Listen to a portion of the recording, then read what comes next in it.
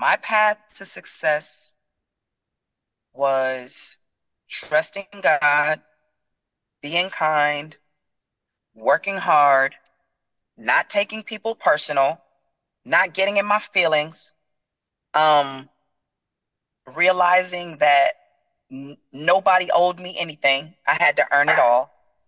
No matter how much I had achieved, I still have to work hard for every single thing. And I think that has gotten me where I am. That and being a good partner with people, realizing that I'm working with them. It's not just people working for me, we're working in community. And so you have to love and honor and respect people. And I think you get to a place of success where the people around you can celebrate you. Because a lot of times people get to success and nobody's happy for you because it's a trail of dead bodies behind you because you were mean or obnoxious and rude. So my path to success includes kindness, grace and mercy, hard work, and discipline.